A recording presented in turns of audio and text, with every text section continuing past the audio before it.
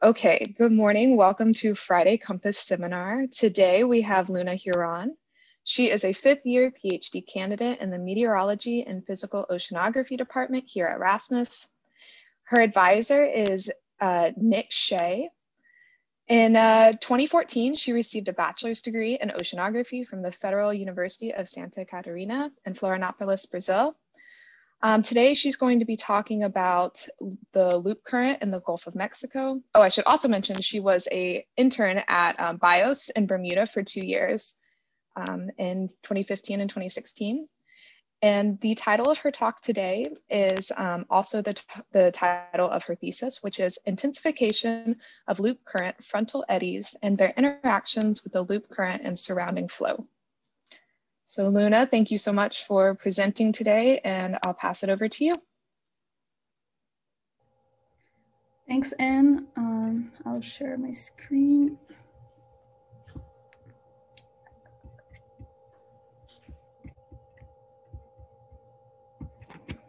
Okay, great.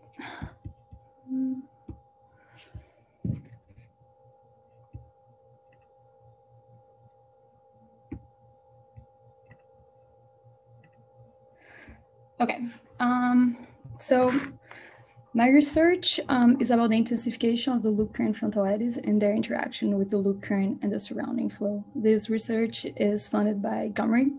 My advisor is Nick Shea, and my PhD committee is composed by Dave Nolan, Benjamin Hymas, Bill Johns, and Peter Hamilton, which is my external. So the outline of this presentation, first I'm going to give a brief introduction of the loop current system and talk about motivation. Then I'll go my 3 chapters of my PhD research. So the loop current system is composed of the first one is the loop current, which is the main current and the most energetic feature in the Gulf of Mexico. You can see in this SSH video that shows the black line is the contour used to identify the loop current, which is a 17 centimeter SSH contour. Everything that is in red is everything that is above 17 centimeter. And so the loop current flows from the Yucatan Channel, enters the Gulf of Mexico, turns anticyclonically, and exits through the Florida Strait. Every 6 to 17 months, the loop current becomes unstable and develops these meanders, which leads to a shedding of a loop current eddy. So loop current eddy propagates westward towards Mexico. And finally, we have the last feature, which is the loop current frontal eddies. These are the blue blobs that you see surrounding the loop current. They're cyclonic cold core eddies that are in solid body rotation. Their diameters can go up to 120 kilometers, and they're generated by barotropic and baroclinic instability of the loop current. So the ones that are on the west coast on the loop current, they're usually too small to be seen on satellite, and they're generated through barotropic instability, whereas the one on the north part and the east side of the loop current, they're much larger and they're generated through baroclinic instability. And these eddies then can intensify and play a role in the shedding of the loop current. So you have loop current frontal eddies, and the loop current eddies. And in this talk, I'm going to be focusing on this period of intensification. So in the last stages of the loop current shedding, before or right after. So why do we care about the intensification of the frontal eddies? First, we know that these frontal eddies, they can grow and constrict the neck of the loop current, leading to a shedding event. And this shedding event is still a open question in the oceanography community, because we don't fully understand the mechanism. We know that it's mainly driven through baroclinic instability, but we're not able to predict so far. So the goal is to be able to predict at least 2 or 3 weeks before the shedding. That's what projects are currently happening to try to predict when the shedding is going to happen. And why do we care about that? Is one of the main reasons because these eddies, they carry water that spin quite fast, so the velocities can reach values of 2 meters per second. And when they propagate on the west side of the Gulf of Mexico, they go over regions where there's oil platforms. And so these oil platforms, they have to shut down and stop all the operations every time there is an eddy passing through due to the high turbulence. And so this is one of the reasons why predicting the loop current shedding is important, and understanding better the frontal eddies could help us understanding and predicting the loop current shedding. The loop current frontal eddies, they don't only affect the loop current, but they also affect the local circulation. So during the 2010 Deepwater Horizon oil spill, we observed that part of the oil was entrained around and inside a frontal eddy in the north part of the loop current. And that went against what the forecast had predicted. The forecast actually predicted that the oil would flow the loop current and reach the Florida Keys. So we're quite lucky to have this frontal eddy intensifying over here. But I also showed that the forecast models, they don't account for this intensification events. The loop current and the frontal eddies can also affect hurricane intensity. So the loop current has an anticyclonic motion, so it has a deep ocean mix layer and stores a lot of heat, which can serve as fuel to hurricane intensification.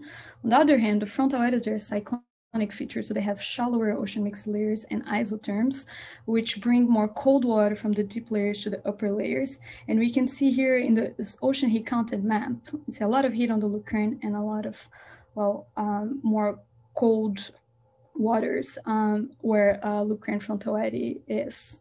And so these frontal eddies, they can actually weaken hurricane intensity, or at least delaying the intensification. So for this specific case of Hurricane Laura, we actually saw that we had favorable conditions for intensification, except for this presence of loop current frontal eddy that end up delaying the intensification.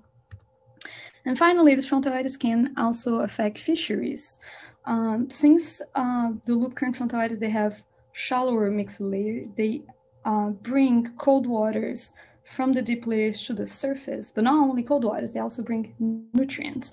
So we have a little map of loop current eddy, and a frontal eddy in between. And when in this paper, the second panel shows the cross-section thermal structure, you can see that the isotherms are much more inclined and towards the lower layers in the frontal eddies. And so bringing nutrients to the surface increases the concentration of phytoplankton, zooplankton, and can also bring more food for fish and marine animals. So we know quite a large amount of information about the frontal eddies, but no deep study has also looked at the interaction between the intensification and the loop current front, or understanding how these frontal eddies can modify the local circulation. So the questions arise are when and where the frontal eddies intensify, and how intensified frontal eddies interact with the loop current. I then ask myself how geostrophic is this interaction? And finally, are the frontal eddies Lagrangian coherent structures? We know that they are in solid body rotation, but are they able to actually transport water material from one place to another, which is a definition of Lagrangian coherence? And if they can, for how long can they remain coherent? And what are the implications of this intensification to the surrounding flow? So these are the three chapters of my research. So the first one focuses on the frontal eddy intensification and interactions with the loop current. And I will show the main results of this part that shows when and where they intensify and how they interact with the front. So these results were published in 2020 on JGR Oceans with Nick and Benjamin. So for this study, I used sea surface height and geostrophic velocities from FISO for the period of 2009-2011. And for this period, I tracked the loop current and the loop current frontal eddies for this 3-year period. So the loop current was tracked using the 17 centimeter SSH contour, as was previously defined. And for the frontal eddies, there is no contour defined. So I defined for this study a threshold, the negative 28 centimeters SH contour, that mostly tracks the strongest frontal eddies. And these are the ones that I would like to focus more because they're the ones that play a bigger role in the shedding. And so the loop current is easy to track since they're like opening a open contour, right? So even after a shedding, we will still have a open contour on the southern part of the Gulf of Mexico. The frontal eddies were a bit more tricky to track. So the way that I track them, I look at every contour that was closed, so had a loop. And to find if a contour or if an eddy was the same as the one at the time step before, I look at their center. If the center from one time step to another of the eddy was less than 20 kilometers, then I consider them as the same eddy. And then I calculated kinetic energy and look also the variability in sister phase height and area for loop current and loop current frontal eddies. And then I use a Toll-Morin array from the loop current dynamic experiment for the same time period, 2009, 2011. The location of the Toll-Morins are shown by the gray diamonds here, so there are 9 of them.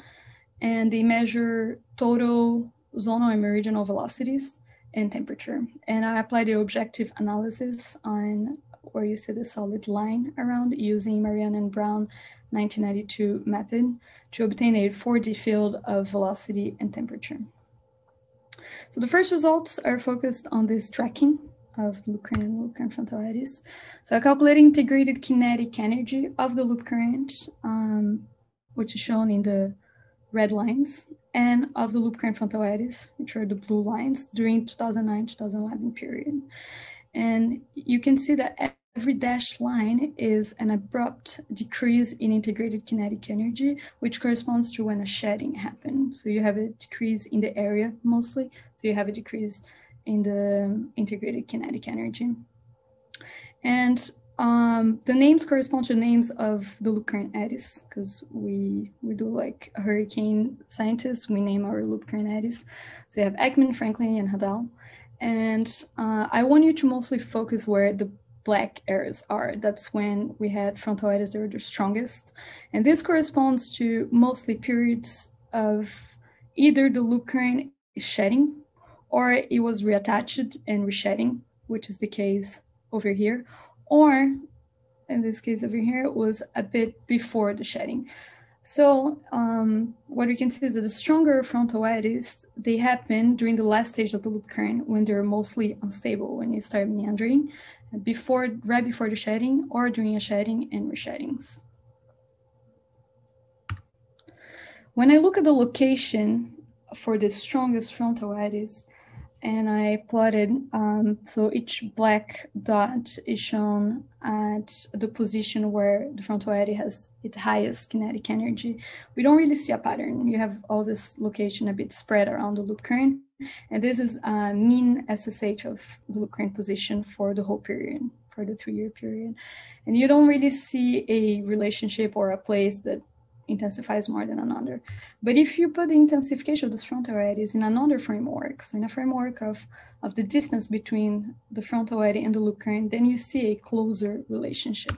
So the same way that I track these frontal eddies, I also calculated the distance between the frontal eddy and the loop current, and I plotted the kinetic energy for the frontal eddy, the area, and the SSH as a function of this distance.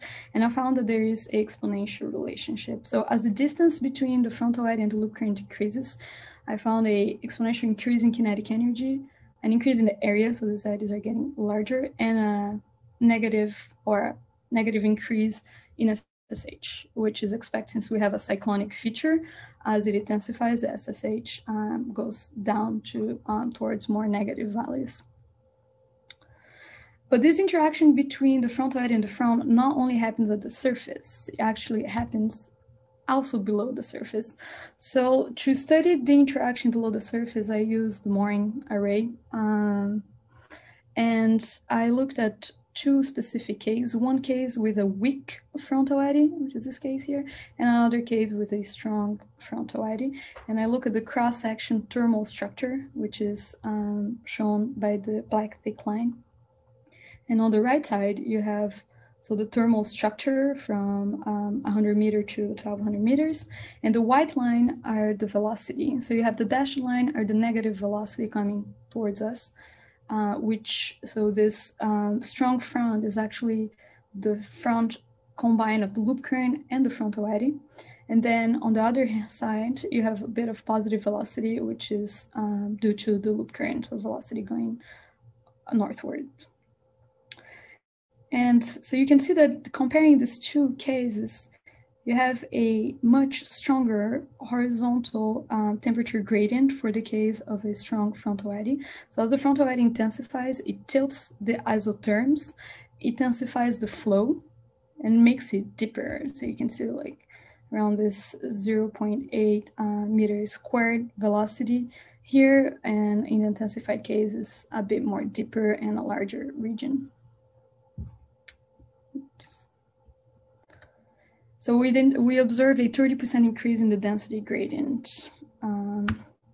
And we also look at the variability in available potential energy in the loop current. So when this frontal eddy, so this is another case of weak and strong frontal eddy, I computed available potential energy inside the loop current using the temperature from the mooring, and I took a constant salinity of 35 PSU, and I integrated this available potential energy and observed that in the case of a strong frontal eddy, there is an increase in 22% of the local available potential energy. So although the frontal eddies were shown to be generated through Birkeling instability, which means that the frontal eddies are actually, so the loop current is providing available potential energy to the eddy kinetic energy field. This is happening in a loop current length scale, but locally, frontal eddies can be strong enough that they can deform the loop current, and through vortex squeezing and stretching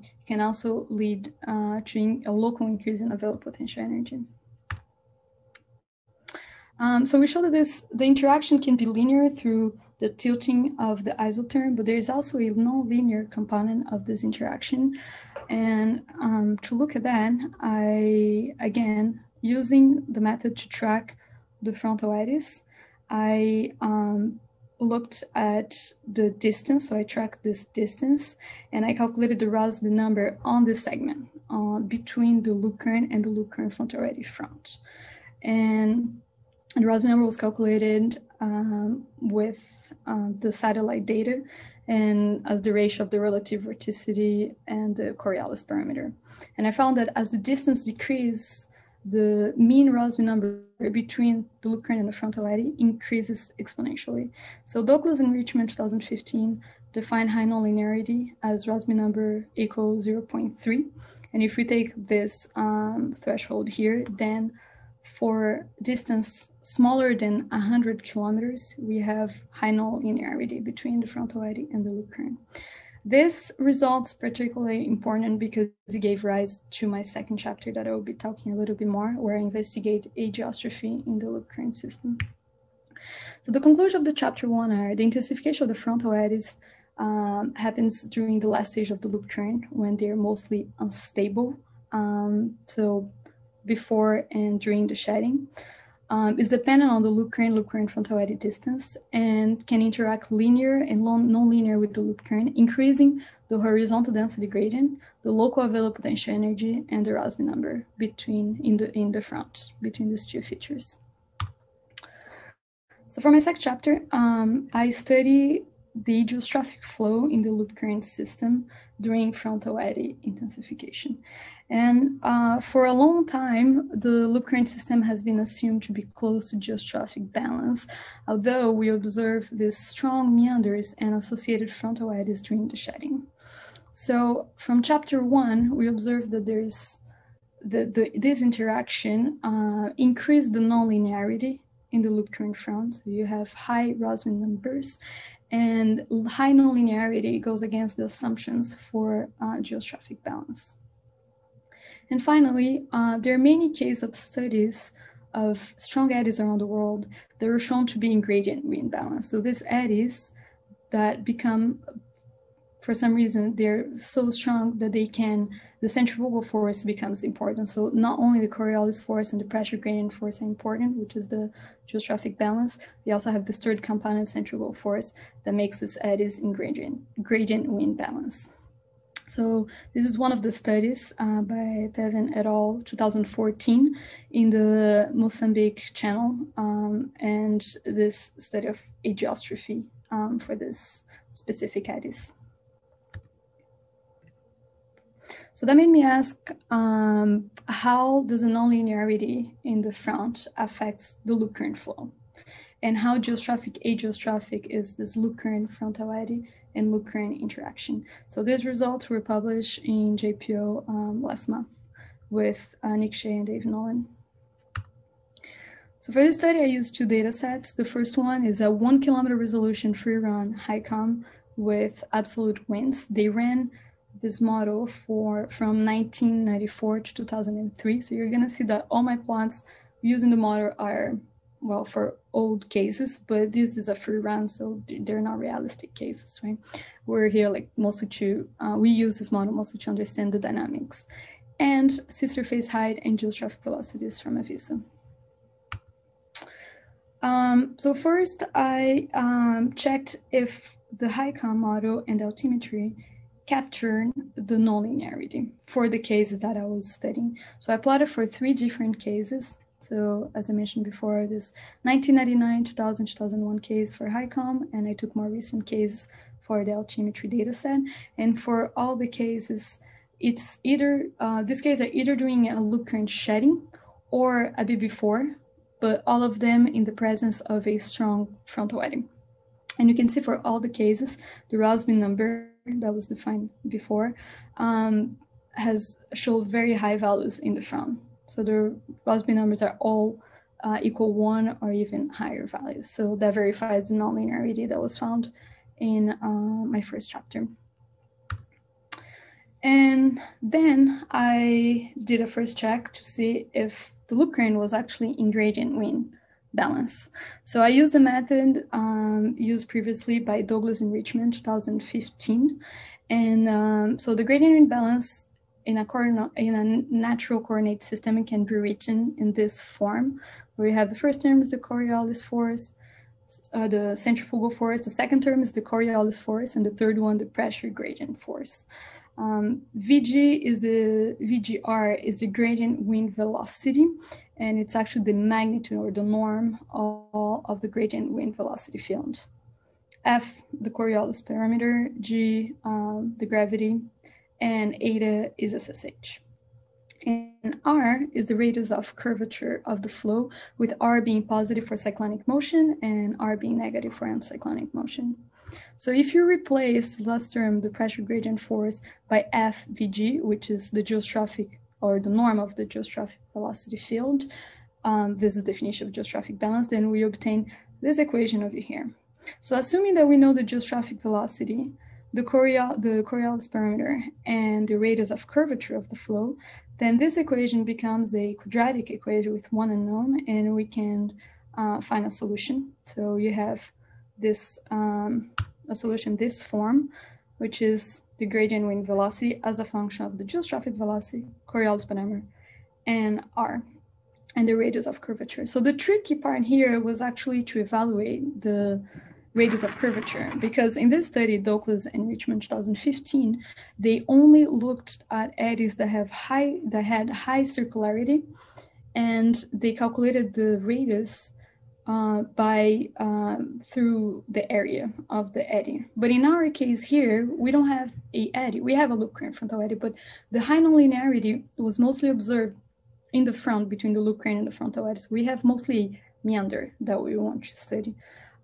So to calculate the radius of curvature, we actually use an equation from Cohen et al. 2019. So this equation says that the curl of any vector field equals the shear plus the curvature of this vector field, where A equals the norm of the vector field. So if we apply this equation to the velocity field, we obtain relative vorticity equals the shear plus the curvature. And if we divide it by the amplitude, so then we're going to have here it's already the amplitude of the velocity field, right? If I apply to the velocity, if we divide it, then the shear vanishes, and we obtain a relationship between the relative vorticity and the curvature, and we can, and then we can isolate the radius of curvature. So we obtain this equation over here. And this equation allows us to calculate the radius of curvature around any given point using only the velocity field. All right, so we applied these two equations to the model output. The first panel is the total velocity for one case. I will just show one case of each, one case for the model and another case for the altimetry. And so for this case, the total velocity, total velocity is shown in the first panel for a case of loop current shedding in the presence of a strong frontal eddy. I calculated the geostrophic velocity using sister phase height from the model. And when you compare the two, you can see the geostrophic velocity shows much higher velocities in the loop current frontal eddy front, with velocities reaching values of 3 meters per second. Whereas if you look at here, the total velocity, we have velocities of 1.5, 2 meters per second. And there is another little change that's a bit harder to see, but you also see that the geostrophic velocity has smaller amplitudes in the loop current crest over here compared to the total velocity. So when we computed the gradient wind velocity using this equation, so based on the geostrophic velocity, we actually correct for this acceleration, the loop current trough, and the weakening in the loop current crest. And this gradient wind velocity, it's much closer. It's actually very, very similar to the total velocity. So this shows that the loop current meanders, in particular when in the presence of strong frontal eddies, is in gradient wind balance. And the last panel makes this difference between geostrophic velocity and gradient wind velocity much easier to see. So this is the difference between the two, gradient wind velocity minus geostrophic velocity. And you can see that the geostrophic component of the flow weakens the velocity and the geostrophic velocity in the loop current trough. So it's negative, and strengthen the velocity in the loop current meander crest. The good news is that since the gradient wind velocity can be calculated from the geostrophic velocity, that we can apply that to other data sets, even if we don't have the total velocity. So I applied for this case of loop current shedding with a strong frontal eddy using sister phase height from altimetry. So we don't have total velocity. I just plotted the sister phase height for the first panel. Second panel shows the geostrophic velocity. And then I computed gradient wind velocity from this geostrophic velocity. And then the last panel shows the difference between gradient wind velocity and the geostrophic velocity. So once again, you see the geostrophic component of the flow weakens the flow by 0.4 meter per second with the altimetry and strengthen it in the loop current crest. So the amplitude of this difference is much smaller than the model, which is expected since the model has 1 kilometer resolution and satellite has 25 kilometer resolution. Okay, so if you look at the balance of forces to understand more what's happening, we have here a straight line shows the loop current, dashed line a frontal eddy. We have L, it's a low pressure center, and a high pressure center. So in the loop current trough, well, for the two cases, you have pressure, gradient, force pointing on the left side of the flow, whereas the Coriolis force pointing on the right. We're in the northern hemisphere. And what modulates this balance and the magnitude of the gradient wind velocity and the geostrophic velocity is actually the centrifugal force. So the centrifugal force is always pointing outwards of the rotational flow. And so in this point in one direction for the crest and another direction for the trough. And as a consequence, we have for the loop current trough a gradient wind velocity that is smaller than the geostrophic velocities. That's why we call it subgeostrophic. And for the loop current crest, we have a gradient wind velocity that is larger than the geostrophic velocity, so we're in a case of super geostrophic.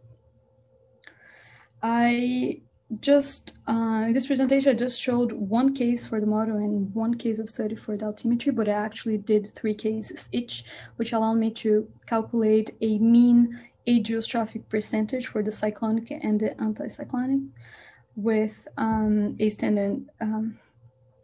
standard deviation. And I found that the ageostrophic percentage of the flow in the cyclonic meander is of 47% for HICOM and 31% with the altimetry data. And in the anticyclonic, it was 78% for each of them, which means that, for example, if I have a velocity field with a geostrophic velocity of 1 meter per second, my ageostrophic velocity can be as high as 0.78 meter per second. So the conclusion for chapter 2 are that the curvature of the flow can be calculated from the velocity field around any given point. So that's the formula that we derived. The loop current meanders are in gradient wind balance. The centrifugal force is important and modulates the balance. So the geostrophic velocity can be corrected. That's the good news. But we have to take into account the resolution of the data set. So this method works with satellite because we have 25 kilometer resolution, but we already saw magnitudes that are much smaller than compared to the model. So I feel 25 kilometer resolution is probably the limit to correct the geostrophic velocities to account for the centrifugal force. And finally, we found that the geostrophic component of the flow in the cyclonic and the anticyclonic meanders or in the loop current system is very important, in particular during loop current shedding or in the presence of strong frontal eddies. Okay, I'll drink some water.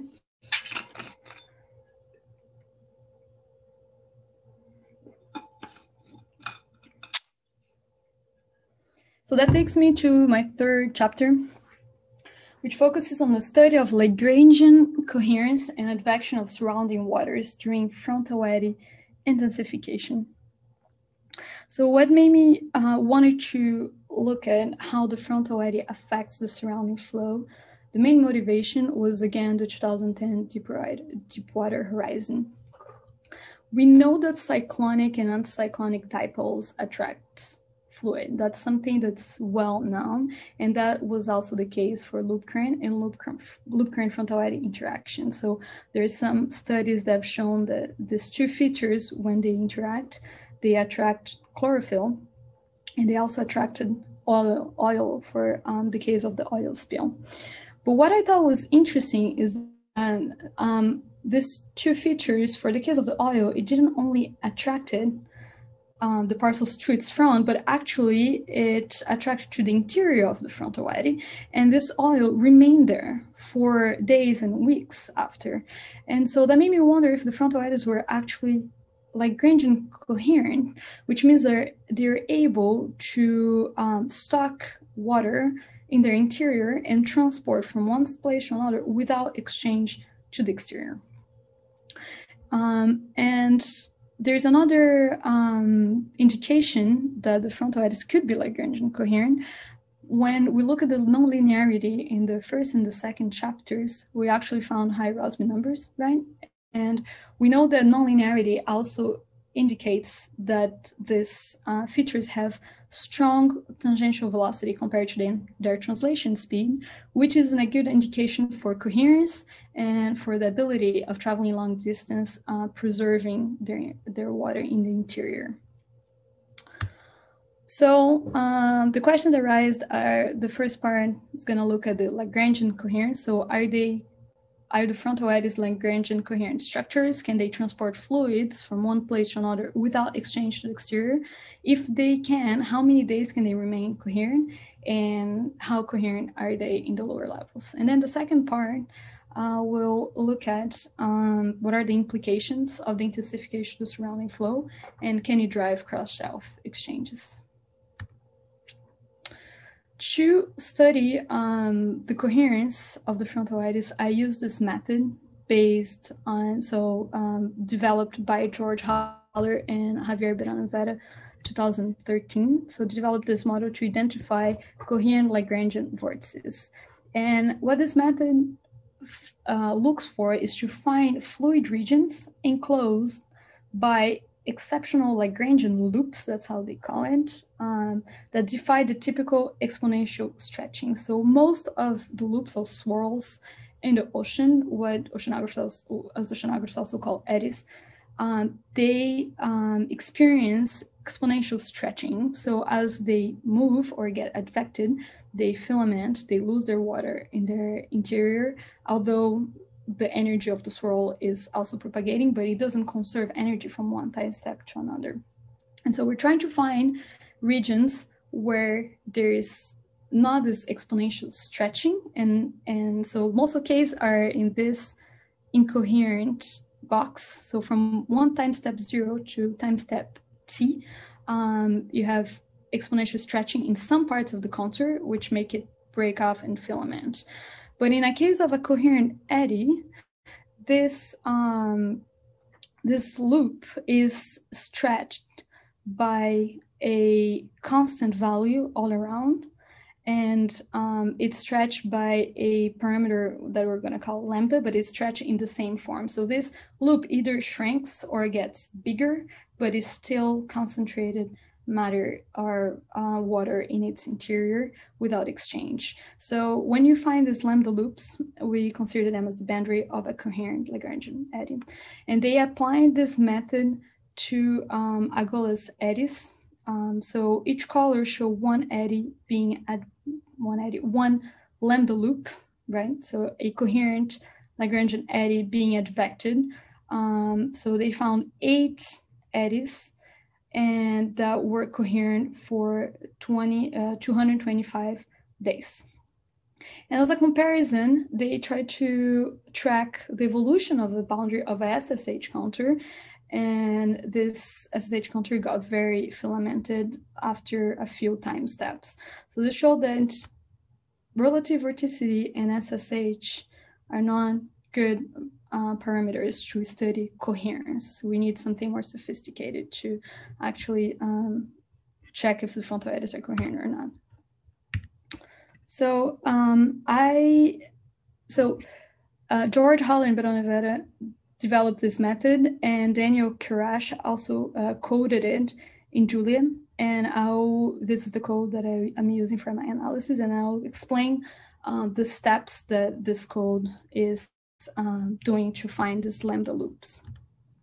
So the first step, it calculates trajectory. So let's say I start from time 1 to time 17 days. This is the example that I used. And so it calculates trajectories all around. I had to put a resolution much lower because my model has, the model that I use has resolution of 1 kilometer. Here, I lowered to 25 kilometers. Otherwise, you wouldn't be able to see anything. But you can see the pattern of the loop current and the loop current frontal eddies around it. So once you have the position at time 0 and the final position at time t, you can calculate the flow map that describes the evolution of the fluid. So the flow map calculates the displacement of the particles. For example, if you have 4 particles here at time 0 and at time t, they're going to be in different places. The flow map actually takes into account the displacement in x and y of the particle. And from the flow map, you can calculate the Cauchy-Green strain tensor fields just using the gradients in x and y of the flow map. So if you have 4 particles here that are shown in a well-defined square, at time t, if they advect in a different form, you end up with another polygon. So this fluid was deformed, and what the Cauchy-Green strain tensor shows is how the fluid is being deformed from time 0 to time t. And from the Cauchy-Green strain tensor field, you obtain 2 eigenvalues and 2 eigenvectors. So for each trajectory, you obtain these 2 eigenvectors and 2 eigenvalues. And I plotted the maximum eigenvalue, so from the 2. So this color map shows maximum eigenvalue are shown by the yellow colors, and you can see where stretching is more important. So I'll describe what you're seeing here because it might be a bit confusing, but you see the loop current over here, and you see something swirling. So it's a loop current frontal eddy that I am trying to identify with this method.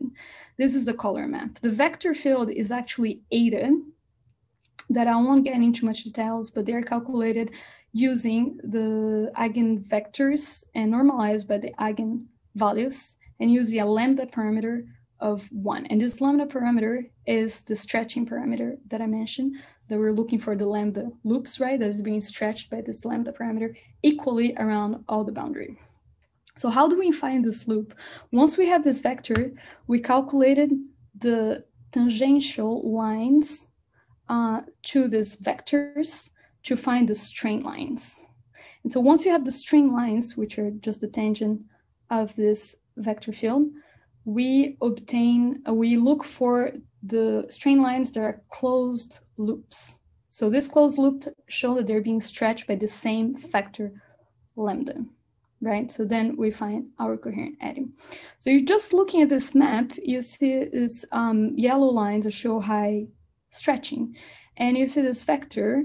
You might tell me that the direction, so you shouldn't look at the direction, what matters in this vector are the direction and not the orientation. So you're gonna see some vectors are pointed at each other, but that doesn't really matter, because when you take the tangent to these vectors, what matters is the direction. And so when I use this code for this specific case, I found a lambda loop in this area, which it's in agreement to what we see with the eta vectors and the eigenvalues. So there is an eddy here, and a coherent eddy that remains coherent for 17 days. Okay, that was the theory. I applied this method using the 1 kilometer resolution free run model. So it's the same one that I used for my chapter 2. And just a reminder, HICOM has pressure levels near the surface and isopycnal coordinates in the open ocean. So I applied this method for 2 specific cases of loop current shedding, one in 1999 and another one in 2001. And you have a SSH from the model. The black line is the loop current. And the white line is, if you remember from my first chapter, is the negative 28 centimeter that I define as the loop current frontal eddy, but you can ignore it from now. I just plotted to compare, but it's not very useful in this chapter. And you have these loops over here. And these loops, they show the variation of the boundary of the coherent eddy over time. So I found that for this case, the frontal eddy remains coherent for 17 days. And for this case, the eddy remains coherent for 10 days. And the red line is actually the contour at time 0. And then you have the 17 contours for this case and the 10 yellow contours for the 10 following days for this case. This is for the surface. I also look at lower layers to see how the coherence change at lower layers. And I found that actually the coherence of the frontal eddies increase as you look at the lower layers. So for 100 meters, I found a coherence of 20 days. And for 250 meters, I found a coherence of 23 days. You can see that the loops are much larger and they actually exist for 23 days. So these eddies are much more coherent, more coherent at lower layers, which is expected since at the surface you have much more variability of the winds and other factors, waves, tides, and other flows that interfere in this coherence. Okay, so after finding that the frontal eddies can remain coherent for weeks, I placed particle. I took this case of 1999, placed 6,000 particles inside the contour of the loop of coherence for time 0, and I advect these particles. So what we expect is that these particles remain in these yellow loops, and they remain coherent, right? And I did this advection applying a 4th order Runge-Kutta method to the velocity field. I have a little video here. This is for the case of coherence for 17 days. And you can see that these particles, they're moving around, but they remain coherent, which is showing that the code worked well, and we were able to identify the coherence loop for the frontal eddies. So this is for if I advect forward, but if I advect backward, which was what I was interested in, I can find where the water that builds this Lagrangian coherence comes from. And this is what I'm mostly interested in. And I put together then the backward and the forward advection, and I made this video to find where the water comes from. And I'll play for you here. The red line, they're not going to move. They're static there. The red line is the coherent loop for time 0, and then I plot the coherent loops in the following days for every 4 days has a loop. So you can see these particles of water, and I'll stop for a second because you can see that there's water coming from all the surroundings, some water coming from the loop current front, but you also see water coming from the West Florida shelf, a little bit over here, and some on the north part of the Eastern Gulf of Mexico. This I thought was very interesting.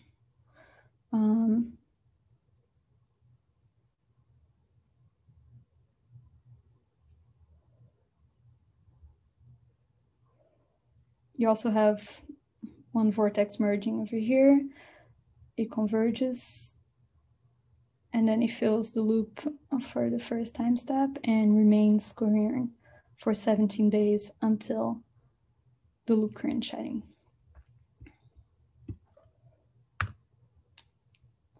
I did the same video for the case of 250 meters, where I found 23 days of coherence. And I just wanted to compare and show that the spread is much smaller. Most of the particles actually come from small frontal eddies that merge. So there's this vertex merging that were already identified in previous studies. And then there we go, and then fills the loop for time 0 and remains coherent for 23 days.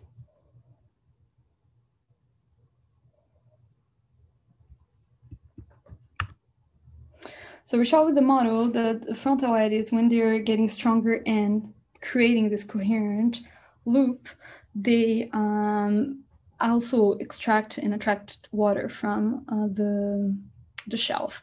And so I wanted to look at observations to see if you can observe the same thing. And I used the drifter data set that Jonathan Lilly put together last year. And he took all the drifters available in the Gulf of Mexico. There's around 2,000 drifters or trajectories available for the Eastern Gulf of Mexico. And I look at them, and you find some of them following the loop current and getting trained inside the frontal eddies. But what I'm mostly interested in is the one that come from the West of Florida shelf. So you have here one example of frontal eddy, a drifter that was in the West of Florida shelf that crossed the isobath and got entrained in a frontal eddy. And here there's, I'm just showing a couple of them to you, but there's many cases where you observe these eddies getting entrained. This one actually got caught and remained for many days inside the frontal eddy. This one coming from the north, and you have these other cases here. Something I wanted to point out is that there is something called the forbidden zone that Josefina Olascoaga studied in many different papers. And it's actually, they showed in their studies that there is a cross-shelf barrier in the West of Florida shelf that don't allow crossing from the water close to the coast to offshore. And what it seems to be happening for this case, for example, is that the barrier is a little closer to the coast, because although we see some particles coming from the shelf, we don't see any drifter coming from very close, for example, Tampa, and crossing in. So this barrier is simply moving back and forth. But the point is, there is shelf water coming from the shelf to offshore waters. So this can be seen more clearly when you look at chlorophyll. This is another case of frontal eddy intensification. You see these filaments of high chlorophyll being attracted around the frontal eddies. And and not only chlorophyll, because if chlorophyll is being advected, then you also assume that freshwater and other properties are also being advected in the frontal eddy. So the frontal eddies, they intensify, they can attract particles in its center, they can carry and transport it from one place to another, and they can advect particles from the shelf to the offshore region.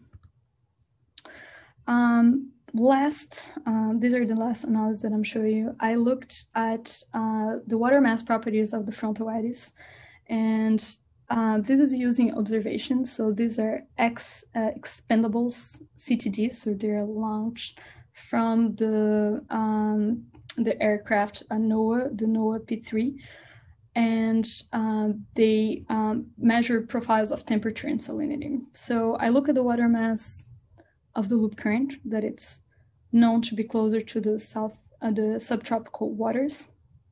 And you have, on the other hand, the Gulf common water, which is the water characteristic of the Gulf of Mexico, and with properties much close to the signal of Gulf common water, which makes sense. And when you look at the loop current front, you find a range of water mass between the loop current and the Gulf common water. And the point is that I want to show is here that the loop current frontal eddies, they're actually much closer to the Gulf common water properties than the loop current. So the water, the properties actually are being conserved, and they're much closer to the properties of the surrounding of the loop current. And when I look at the model, I actually found the same results. I look at the surrounding, the front loop current, and inside the loop current frontal eddy, and I found it again that the TS properties of the frontal eddies much closer to the Gulf common water than to the loop current, which is in agreement with previous studies. So conclusion of chapter 3 is that the frontal eddies can remain coherent for weeks, 17 days at the surface for the 1999 case, and the coherence increased at lower depth. The intensification of the frontal eddies, they actually attract particles for the surroundings. So the frontal eddy Lagrangian coherence builds up from particles from the loop current, but also from the surrounding, and they can drive cross-shelf exchange. So they can attract water from the shelf to the offshore region. And the TS properties of the frontal eddies is more similar to Gulf common water, so the surrounding, than to the loop current. So the future work, I'm going to be looking at relative vorticity budget and try to understand what are the terms that are the most involved in the acceleration of the relative vorticity. And I also wanted to look a little bit of vertical velocity, because I've seen some preliminary results, and vertical velocity is quite important in this area. And as a summary of my whole presentation, the frontal eddies, so this divided in chapters. Loop current frontal eddy intensification is dependent on the loop current fronts. The front between the frontal eddy and the loop current intensifies and becomes deeper when you have frontal eddy intensification. And it also leads to a horizontal temperature gradient increase, an increase in local available potential energy, and also the Rossby number. The second chapter, we saw that the loop current meanders are in gradient wind balance, so the geostrophic flow is important. And in the third chapter, we saw that the loop current frontal eddies can remain coherent for weeks, and that this coherence builds up from water, from the loop current, but also from the surrounding, and can drive cross-shelf exchanges.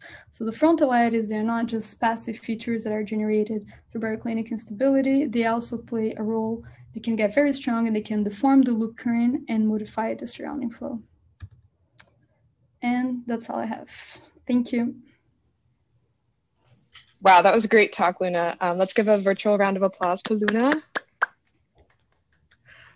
So I could definitely watch those videos of the water parcels becoming coherent all day. That would be awesome. Okay, so now we're going to move on to the questions part. You feel free to unmute yourself and ask a question, or if you want to put it in the chat, I'm happy to ask it for you. I have a question. Can you guys hear me? Yeah, safe. Sure. Yeah, the trajectory animations are great. I think I'm wondering if you could test the robustness. Let me put it back. I'm wondering to what extent that result is defined by when you define the time that you define your eddy, like your coherent structure.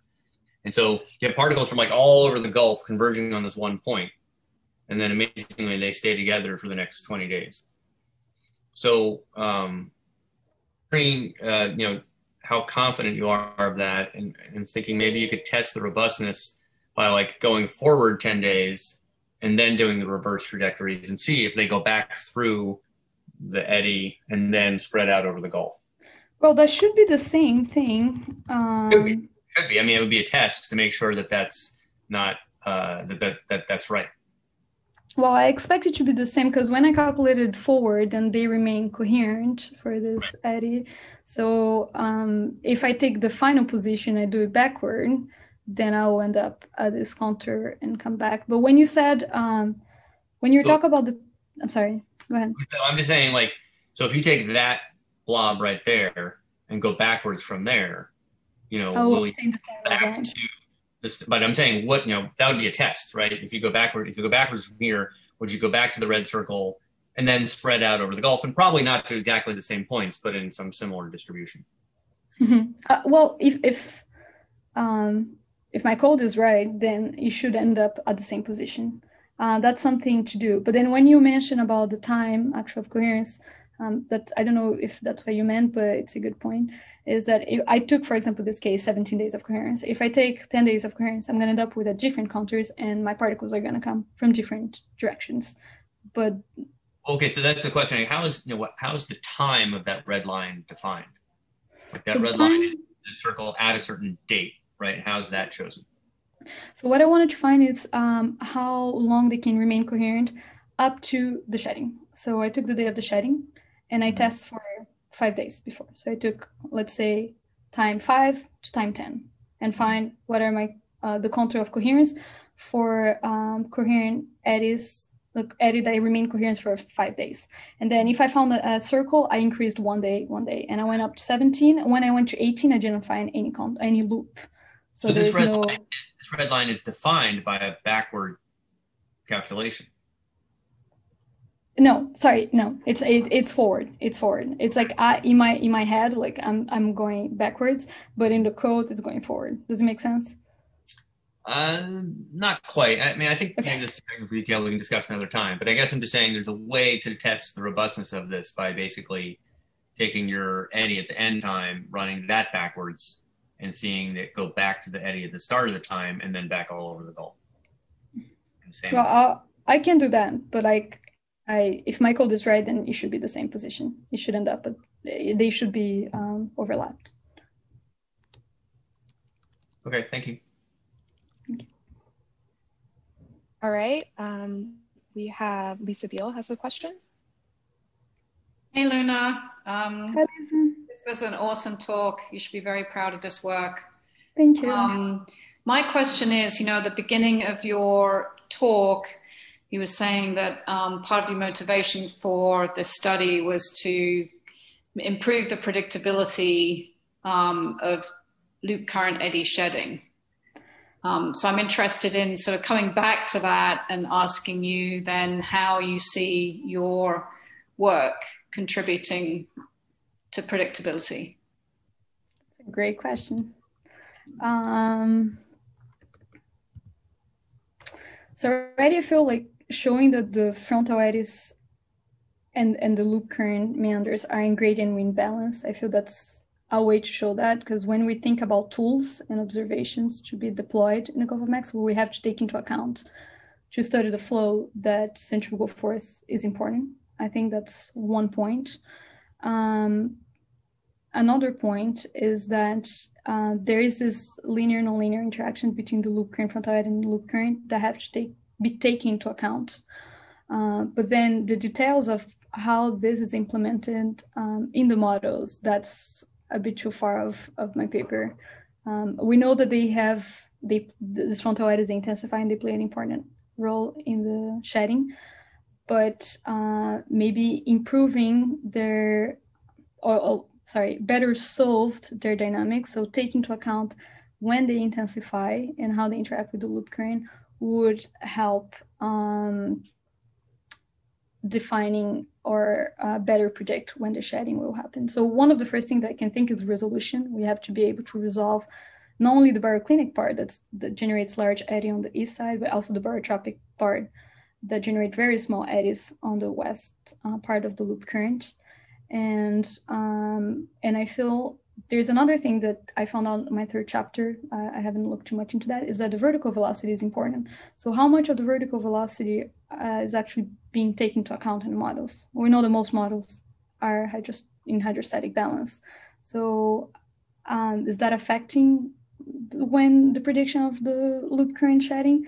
That's something I don't know, but I think that's an important point to be thinking about when we talk about improving forecast models.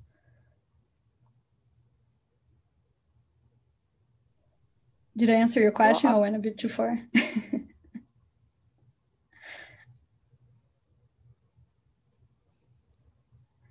Okay, that's great. I know we've got one more question from Mathieu. Hi, Luna. Very Hi, good. Mathieu. Thank you very much. Very good talk. Thank you. I have a question. So you showed all those particles coming from everywhere and then being coherent within the loop current frontal eddy. What happens to them after those 17 days? Where do they go? That's a great question. I didn't advect enough, but I'll do that and I'll go back to you. Okay. I would expect that they spread a little bit, but they should probably part of it flow the loop current and maybe, I don't know. I'll check and then I'll get back to you. Because maybe they're so close to the West Florida shelf. Do they come back to the West Florida shelf? That'd be interesting. Maybe that would be something interesting to look at.